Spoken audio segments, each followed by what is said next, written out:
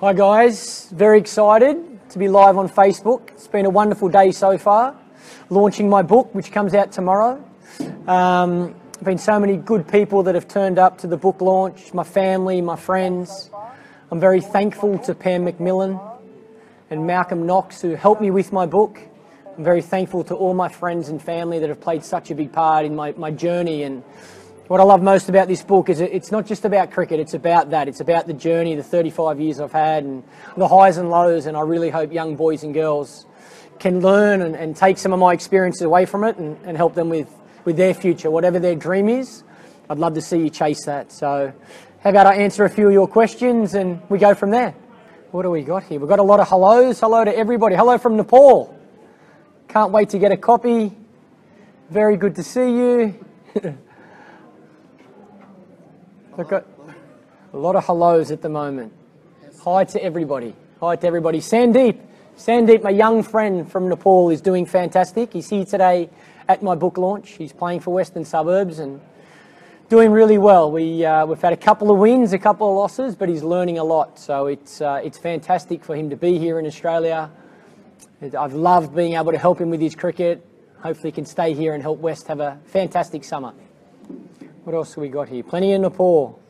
How are you enjoying being a father? I love being a dad. It's one of the things I talk about in my book, how it's changed my life to be, Kelsey Lee's father and to experience so much in my journey. Now I have the chance to be able to give back to her and really help her chase her dream and achieve her dreams. And, that's a big part of why I wrote the book, because in life you don't know what can happen. And if something was to happen to me and I passed away, right now at 11 months old, my daughter wouldn't know who I was.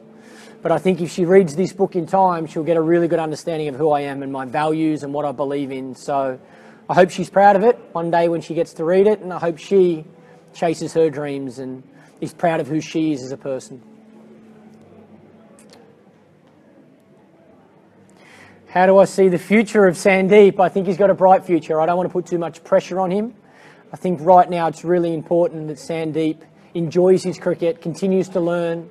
He's playing in Australia, which is really different conditions to what he gets in Nepal. But overall, I think that will help his future. I think that will help him improve, and I think he's got so much talent. He'll be able to perform and be successful in any part of the world. And speaking of Sandeep, he's here now. Sandeep, come and say hello to your friends.